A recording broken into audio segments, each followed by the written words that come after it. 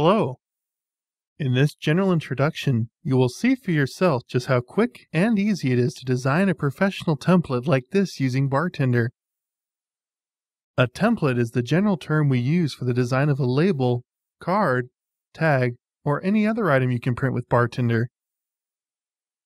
As we begin, notice how template design with Bartender is based on simple, obvious mouse motions. To add our first text object, let's click on the text button in the toolbar and select a text object that fits our needs.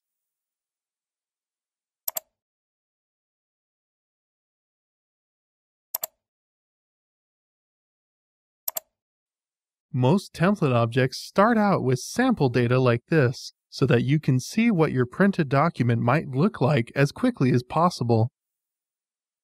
Simply click on the selected text to enter edit mode and type in your desired data, followed by the Enter key.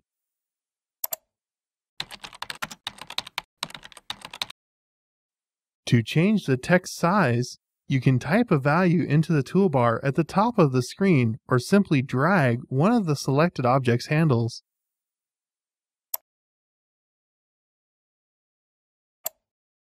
Bartender supports an incredible variety of fonts, including all Windows OpenType and TrueType, Adobe fonts, and most printer-based fonts.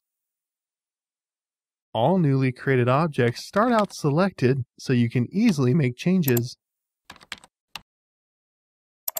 To deselect, click in any blank location on the template. Before we continue, let's take a closer look at some of the most essential functions of the Bartender screen. Every single Bartender function is accessible through these pull-down menus. In addition, for efficiency, the most important and frequently used functions are immediately available using the toolbar buttons. The toolbox consists of the components and data sources property panes, which organize your available data sources and a variety of pre-designed components into convenient lists.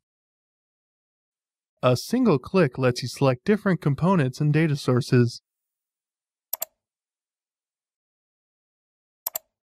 Notice how you can quickly resize the different parts of the Bartender screen to meet your design philosophy and priorities. Let's help organize our design by drawing in some dividing lines for the template.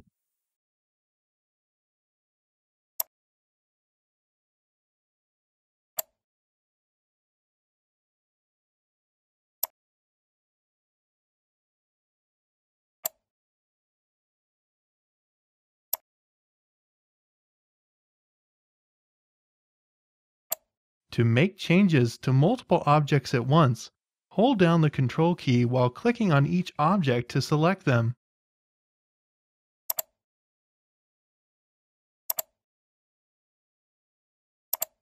Let's use the Line and Shape toolbar to adjust the line thickness to meet our needs.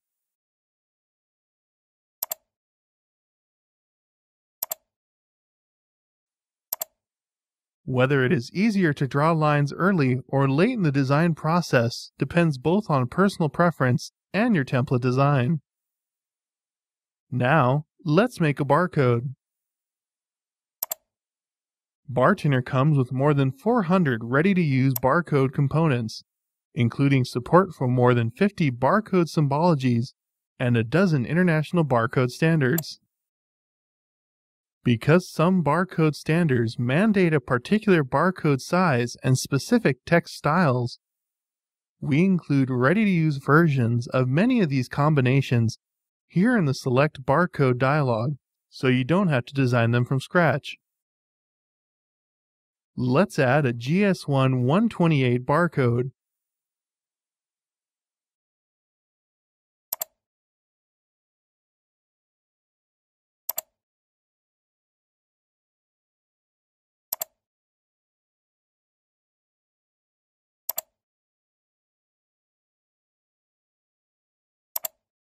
As with text, newly created barcodes initially contain only sample data.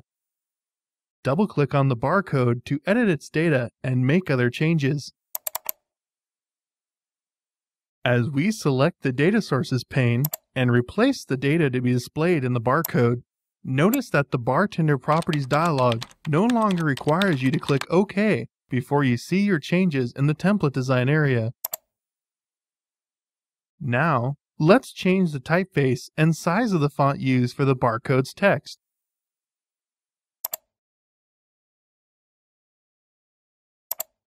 For the template we are building, the position of the human readable characters for this barcode must be changed.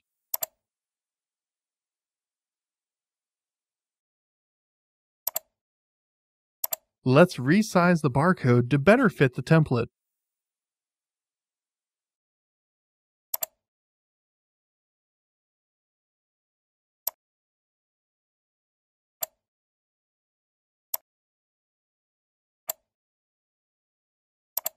Next, let's add a graphic of a company logo.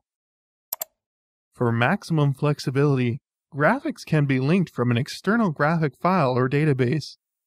However, for now, let's simply embed a graphic inside the template. Select Insert from File to begin the graphic import. Bartender supports an incredible variety of graphic types.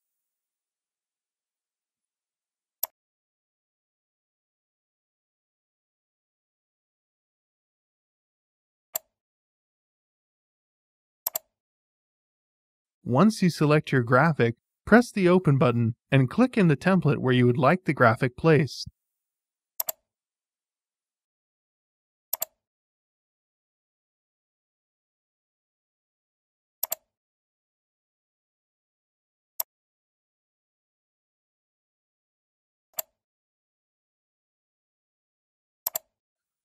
Now, let's add another barcode. Your recently used barcodes are displayed in the drop-down menu, so they can be quickly selected again. However, because we want to create a different barcode this time, select the More Barcodes option. You can place a two-dimensional barcode, such as data matrix, just as easily as a one-dimensional barcode.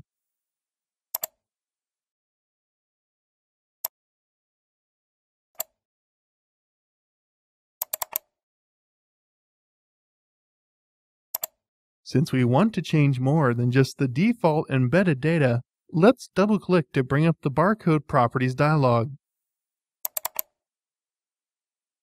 Different options are available to be customized for each type of barcode. Barcode width can be changed directly with the mouse or by modifying the appropriate dialog property. Some two-dimensional barcodes only allow you to change the height indirectly by altering the X dimension or the quantity of data. In this case, because of the very small screen area used in this video, the Bartender Properties dialog prevents you from seeing the change in the template design area until you click on the Close button. Remember, however, when you run Bartender in a larger window, it is easy to see your template objects update as soon as you change their properties.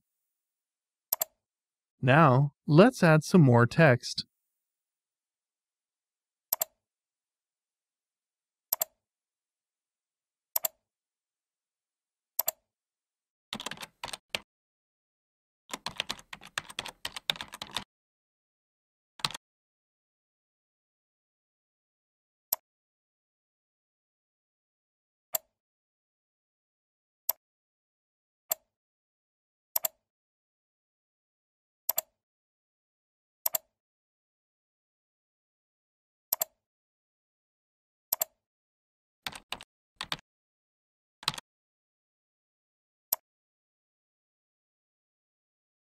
When you like the way an object looks, you can save some time by copying it instead of creating a new one from scratch.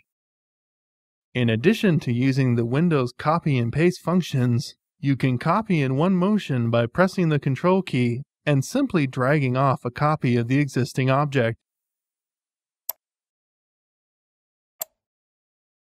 Now, since we don't need to change the font style or size, simply type the desired text.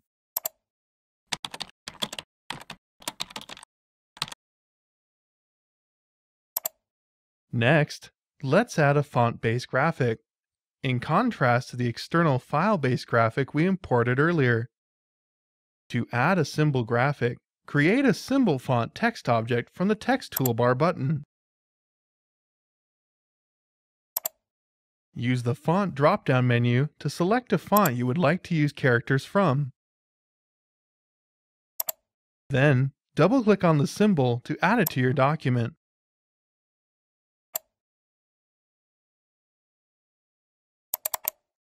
And finally, move and resize the symbol font character to fit your needs.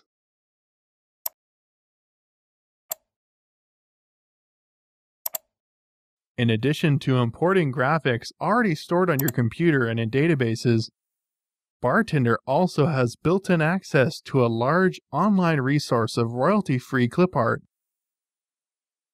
Simply select Insert from Clip Art Collection from the Picture Toolbar button to display the clip art browser. Type a word or phrase describing the image you are looking for into the blank field, followed by the Enter key.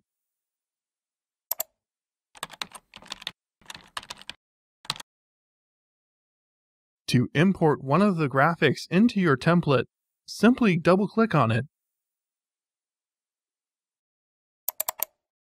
Then, click in the template where you would like to place the image and resize it, if necessary, to fit your needs.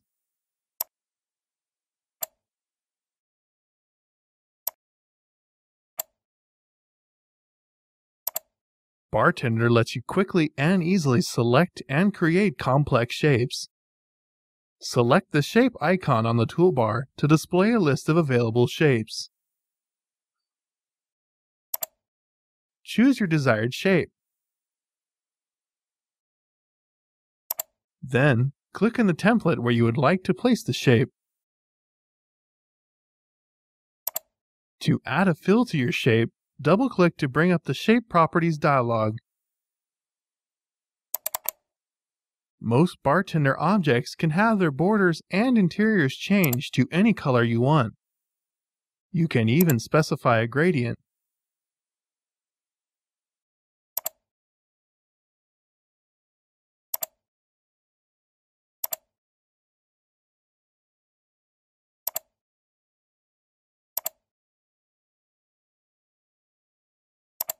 In a real-world application, you would now use the Data Source Setup wizard to select and configure a connection to your database.